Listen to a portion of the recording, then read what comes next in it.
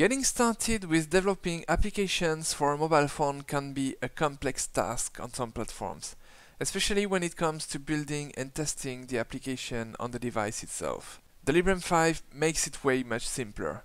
You don't need to worry about things like cross-platform compiling because you can use the development tools directly on the phone. In this quick tutorial, I'm going to show you how to start a new application development project, build it, and test it on both the desktop and the phone environment. For that matter, I'm going to attach a keyboard, a mouse, and a monitor to my Librem 5, and I am going to use GNOME Builder, which is a very nice, full-featured development environment application. So let's get started. Once in Builder, you can choose to work on an existing application.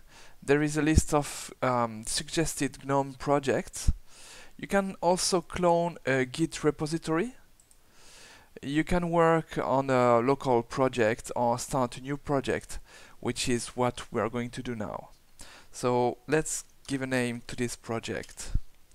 A unique application ID. Usually it's the reverse domain name, so I'm going to use Purism domain name, and the name of the project is going to be stored in my projects folder.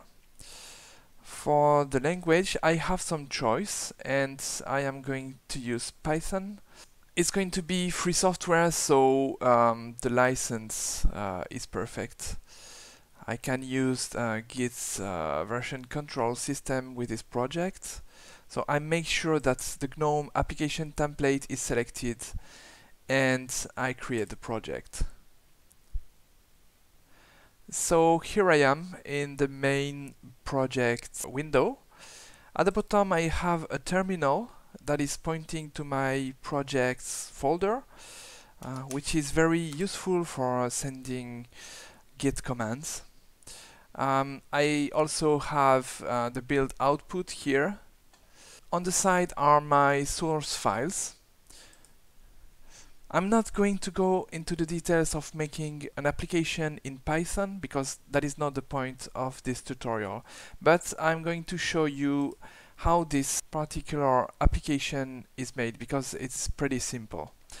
So the main function is the main entrance of my application, and it is instantiating an application object which is inheriting GTK application object, and when activated it is presenting my hello window, which is the main window of my application.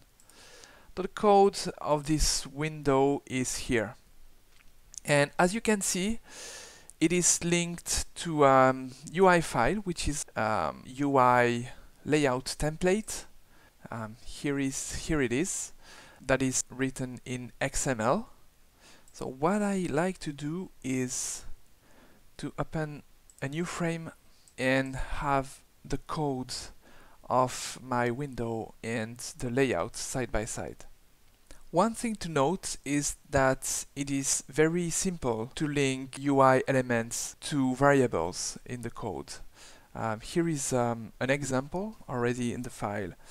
All I need to do is to create a variable that has the exact same name as my UI element. In this case, it's a GTK label called label, and I load it through this template.child function. So we can do the same with the header bar, for example. So I'm gonna create a new variable called header bar that I'm going to load with the same function. Here it is.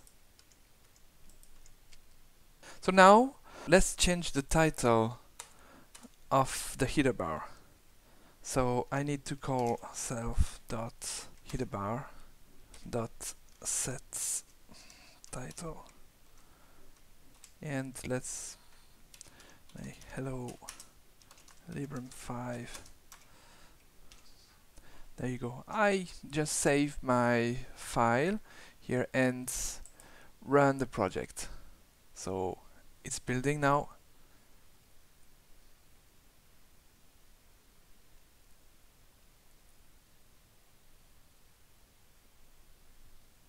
And here I am with my window, with the new window title. So now I can just test this window on my desktop environment, which is what I'm doing now. I can make it full screen and see how it looks like full screen. I can also make it small and see what it looks like on a mobile screen. But the most interesting part here is that I can actually drag the window to the phone and test it on the phone. Now, this tutorial is just supposed to be a starting point that demonstrates the simplicity of getting started with developing and running an application on the Librem 5.